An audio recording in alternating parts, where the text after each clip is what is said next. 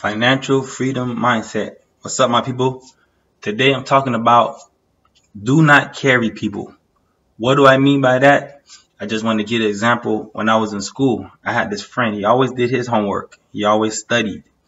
So he used to allow me to copy his paper. He was my friend, but at the same time, he was always telling me, Troy, go study, man. This is not that hard. So and so, so and so.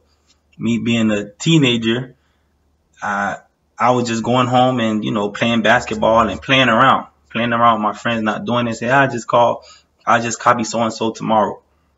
So he allowed me to copy him because he was my friend. Even though he was trying to help me, he was my friend. And then one day we was taking a test. And, during the test, we're not supposed to be talking. It's real quiet. And I'm asking him for answers like, yo. And he ended up getting into trouble. He ended up getting a 0, not even an F, a 0 on the test. You know what happened? He got caught trying to give me answers. I still had to take the test, and I failed. And I felt so bad. And at the end of the day, he did nothing wrong. He studied. He did his homework. He prepared for the test. And I got him in trouble. And I felt bad. And he been telling me, Troy, just study, man. It's not that hard. Just look through it, man. It ain't that. And I always felt bad. And I was like, man, he got in trouble because of me. He got a 0 because of me. Nothing that he did. He's trying to be a friend and help me. And I'm not being a friend and putting him at risk. And he got a 0. And even, it's so funny, even today when I tell him the story, he don't even remember it. But then even I brought that back just to say the story. Don't sacrifice yourself to make other people happy. If you and your family decided to get debt free, take all your money, whatever y'all decided, put on that debt. If you decide to save. You can't continue to help other people. When I say that, I don't mean like if it's a real emergency and people need help. I get it. Some people fall in a bad situation. I understand. But you can't just keep helping people because they choose to be in bad situations. We all have 24 hours a day. So it's not fair for you to sacrifice and save your money and work overtime and deal with all this stress at work and come home and try to pay your bills and get a phone call from people saying you're supposed to asking you for help while they're doing what they want to do. I was doing what I wanted to do. When I was getting off out of school, I was going home playing games with my friend and basketball, football, so on. This guy was going home, studying, then come outside.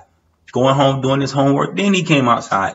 And it wasn't fair. Now, the day of the test, he's trying to help me, and he gets in trouble.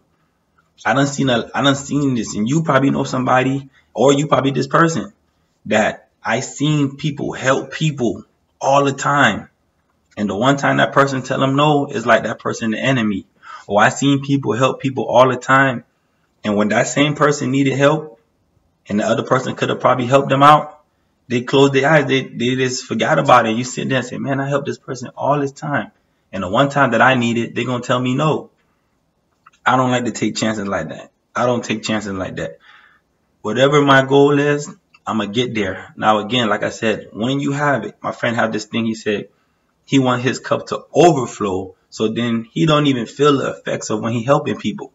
But if you got $1,000 in your account and you trying to give this person 100, this person 100, this person 100, this person 100, you ain't gonna never get to $2,000. You ain't gonna never get to 1,100 because you always trying to help people.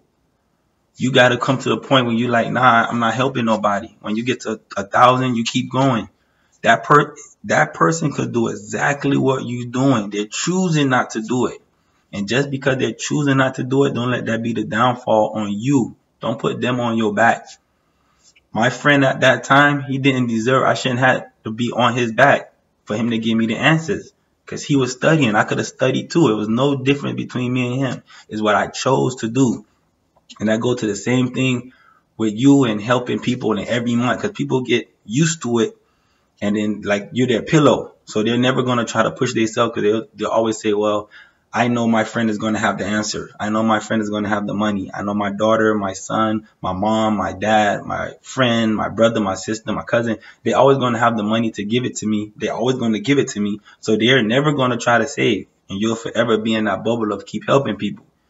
You're going to have to be that point. At the point, you're going to have them call you selfish. Sometimes you're going to have to do it. And I'm not telling you to walk around and be Scrooge McDuck and don't help nobody, but help people when they're really in need. I get it. A lot of stuff do happen. But some people choose to be in need. They want to go out and party and have fun and don't want to save no money. And when something happens, they want to ask you or ask somebody else. And I'm telling you, if you that somebody else, you don't have to help them. All my friends around me, let's say one of them call me tomorrow and say, hey, man, let me borrow. I'm using it for example. Let me borrow $50. I'm using it for example, y'all. I'm just saying it. And let's just say I told them, nah, man, I ain't got it. If this person stopped being my friend for $50, then you ain't my friend. I don't care if I got I don't care how much money in my account. I don't care if 5,000, 10,000, 20,000. I don't care if I got $50,000. If you call me and ask me for 100 and I told you I ain't got it, and you want to stop being my friend because I told you I ain't got it, then you ain't my friend. Don't be my friend. All my friends around me, if that ever happened, they always gonna like, hey man, let me get, oh man, I understand, Troy. And we go on and we keep talking. It's never a problem because these are real friends. And at the end of the day, when they really, really need it, you should help them. You are blessed to be in that financial situation, but you can't help everybody. You can't keep giving it. You can't, when you're starting out, you can't keep giving. I know some people, man, they always trying to help people. And then after a while, you get tired and you resent the person. You don't want to be that. And I don't want to be that.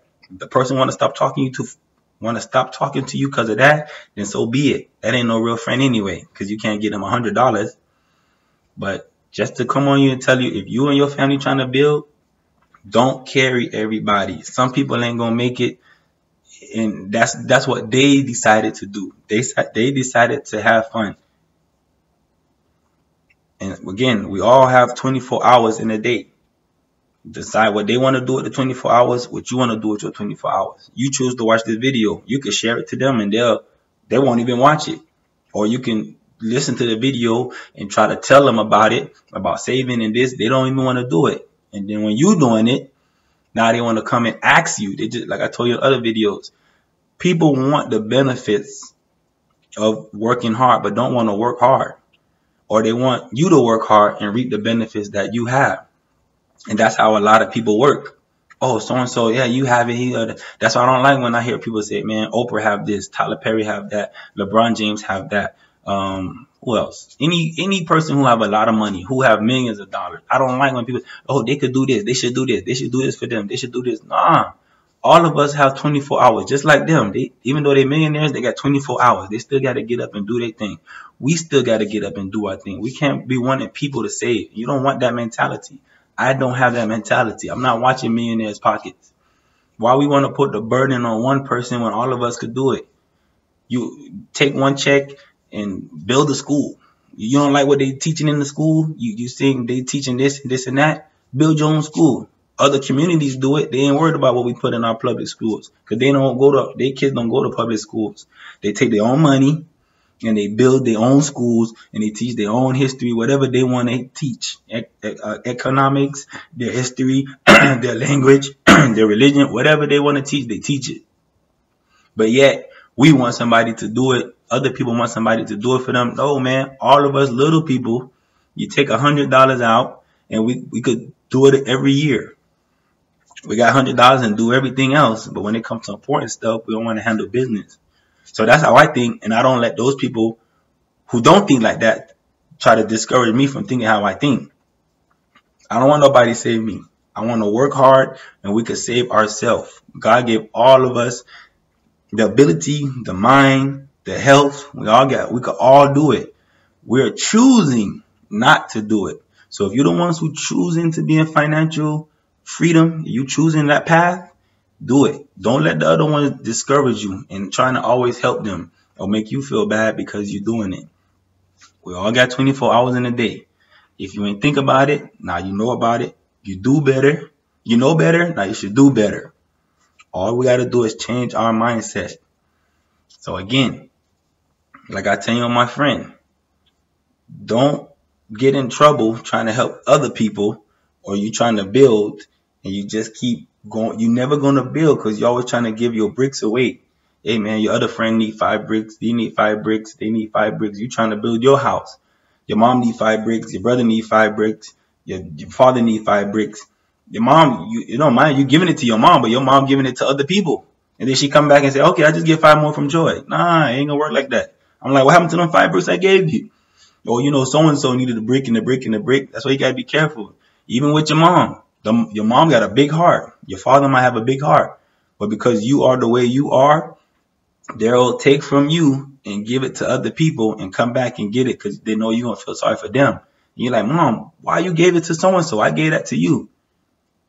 I used to hear stuff like, we'll put money in the older people's hands in our family, and then the kids will come to them and get them. And I'm talking about their kids are older than me.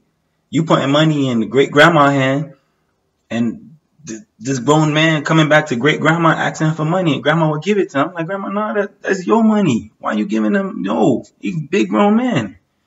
But people will do that. Grandma, that's her kids, and her heart is full to help them.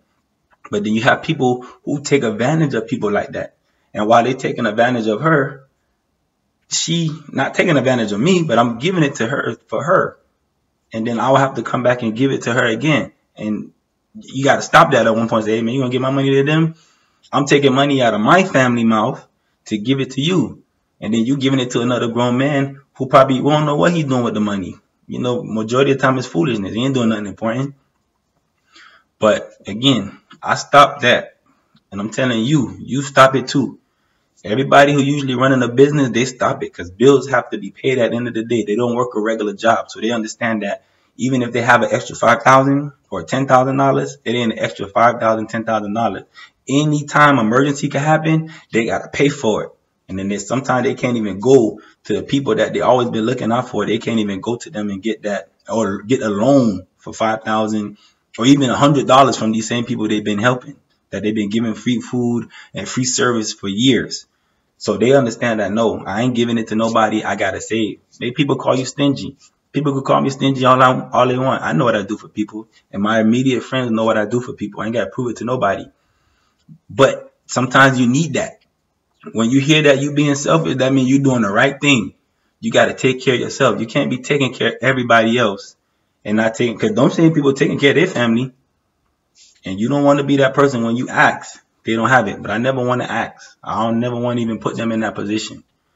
But again, just to come on here and say, don't carry people.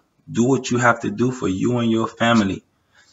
This is the average person mindset, is to help everybody. We got to help ourselves, and we got to help ourselves in the community. We have to help. We can't help everybody and don't do for ourselves, because everybody ain't helping us. So we got to run that back and help ourselves. And we got to cut back on giving away. Every time you give away, you're taking out of what you could be doing for yourself, as in paying off your debt quicker, paying off your credit cards quicker, getting to your financial goal quicker. When you get there, then come back and help people. People that need help. Not people that just want your money just to want your money so they could go out and have fun and do what they want to do and go shop and spend money on this. People that need help, you help them. Like they need help to pay for a funeral or emergency stuff. They need to fix their car. They've been trying to, they've been trying to save themselves, and then their engine broke down, and then you help those people. But don't just be helping people that just spending money. You like, hey man, what happened to your tax return? You got, I don't know, $5,000 just 2 months ago. What happened? I seen you on your Facebook. You went to Disney World. You went to Vegas. You did this. You did that. This and that. This and that. Now you calling me asking for $50? Nah, boy, I ain't got it. You stuck. But anyway, like I said, my people, all we got to do is change our mindset. If you agree, disagree, leave a comment, hit the like button, and we could do it. I know we could do it. I believe in you. You got to believe in yourself. Don't let me believe in you more than you believe in yourself. Later, my people.